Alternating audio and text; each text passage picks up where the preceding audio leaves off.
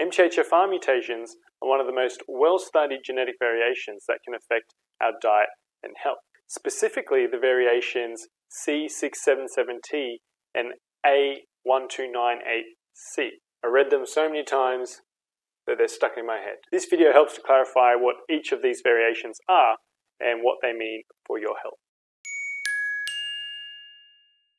MTHFR mutations are actually quite common, and researchers suspect there are at the very least 30 different types. C677T and A1298C are the most well-studied and well-tested of the lot. This number and letter sequence refers to what is known as a single nucleotide polymorphism, or SNP.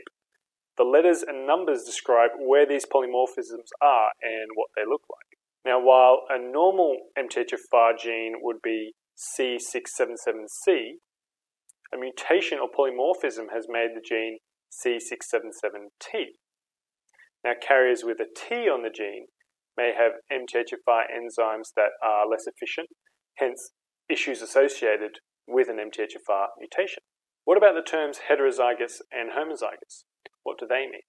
Well, in genetics, hetero and homo refers to the two letters on the gene.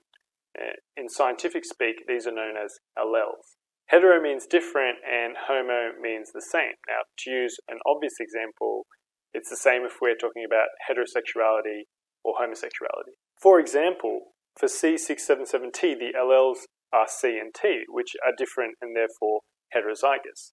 Now, T677T is a homozygous mutation, as there are two copies of the same mutant allele, which is T. Now, annoyingly, this is typically referred to as a homozygous C677T, which gets confusing. It's not hard to see why this stuff is confusing and complicated. There is also compound heterozygous, which is when you have one mutant allele on both the C677 and 1298 base positions. For example, MTHFR C677T plus MTHFR A1298C mutations is a compound heterozygous mutation. Okay, so which type of MTHFR mutation is the most potentially harmful? Heterozygous A1298C is thought to be of minor consequence, if any, while heterozygous C677T may affect folate metabolism by up to 35% at worst. Homozygous mutations, as well as compound heterozygous, are considered the most severe or at risk. Some researchers say homozygous mutations can inhibit MTHFR enzyme function by up to 70%. This, of course, can have consequences for folate metabolism and related conditions, so things like high homocysteine levels and developing a folate deficiency.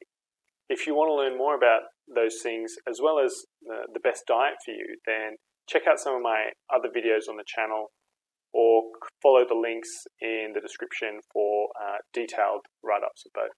Just remember that MTHFR mutations don't directly make you unwell.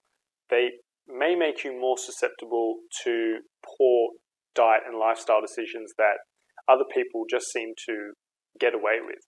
But now you can use this information as a tool to make better health decisions for yourself. If you enjoyed this video and you found it useful, I'd really appreciate a thumbs up and a share. And don't forget to click the links in the description if you want to find out more information, and subscribe to my YouTube channel.